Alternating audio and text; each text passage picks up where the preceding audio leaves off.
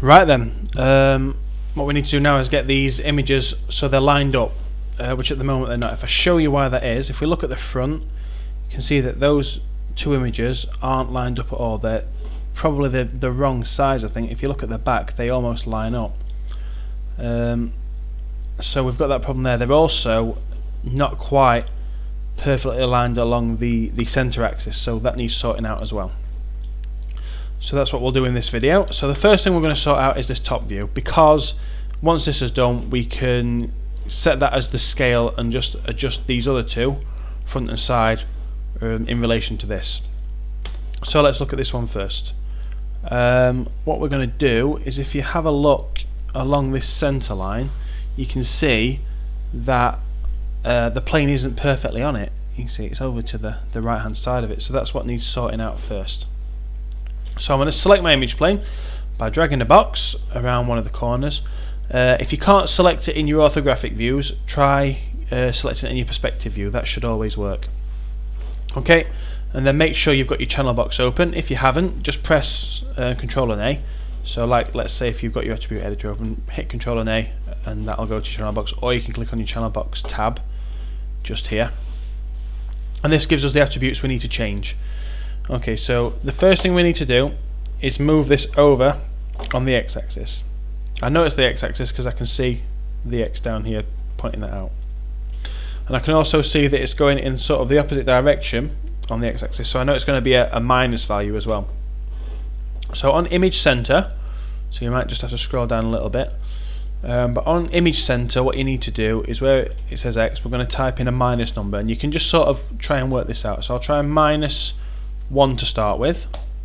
Oh, that's way too far. So if I try minus 0.5, just half what we've got there. No, that's still too far. Okay, minus 0.25, let's go half again. Oh, that looks like it could be spot on. Okay, let's just check the front, make sure that I'm happy with that. Yeah, so that's the top view done. Lovely. What I'm going to do now then is I'm going to line up this side view in relation to that. So let's have a look at this. I'm going to use the perspective view a little bit more on this one so I can use it as a comparison. So could have really just saved that there, couldn't I? Never mind.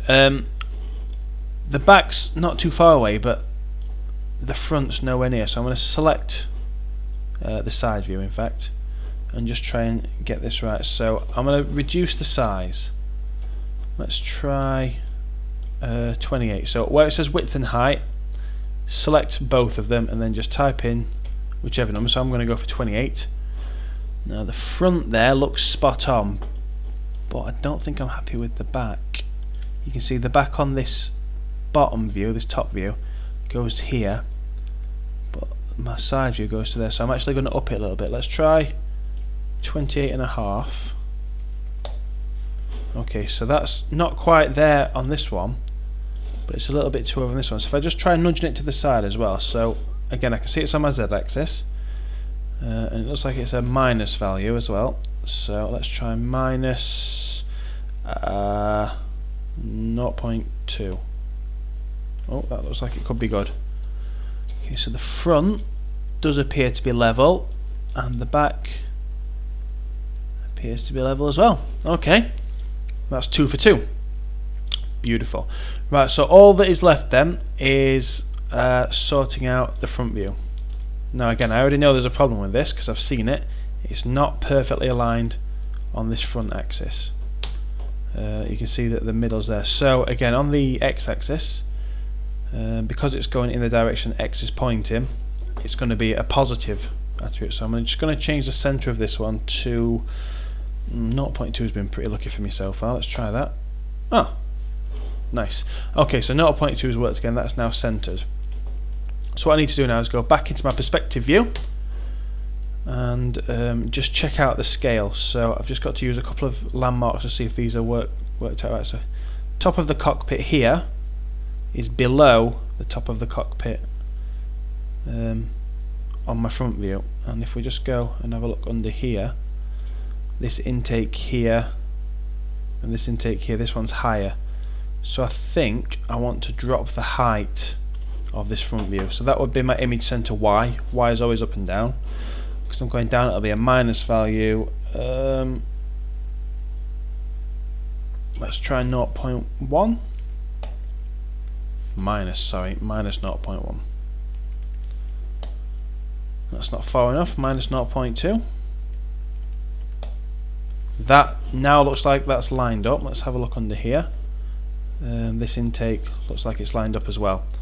Okay, I'm now happy with that. I'm fairly satisfied that these are all to the same sort of scale. They're all centered on the axis that they should be. The only issue I've got now is that they're right in my way. I need to move them. So, because I'm going to be modelling on this grid in a minute, so I want to just move them all sort of 25 units off the grid. So I'll start with this front one, and I'm going to be moving it back on the z-axis. So let's put in minus 25. There you go, and that one goes out of the way. Then this top one, that's going to be at minus 25 on the y-axis, and then my side, I can see that's going back on the x-axis, so minus 25. Beautiful. So they're now all out of the way, so I can model on the grid. But if I look here, nothing's really changed. They're still where I want them to be. That's spot on. Now we're ready to do some modelling. So at this stage, it's important to save your file. So File, Save Scene As, and I'm going to call it Spitfire. Because we took the time to set the project, you can see that it's in my Spitfire folder and it's dropped me in the Scenes folder. Save. Beautiful. Right, this is now ready to go. So we're going to do some box modelling with this in the next video. I will see you there.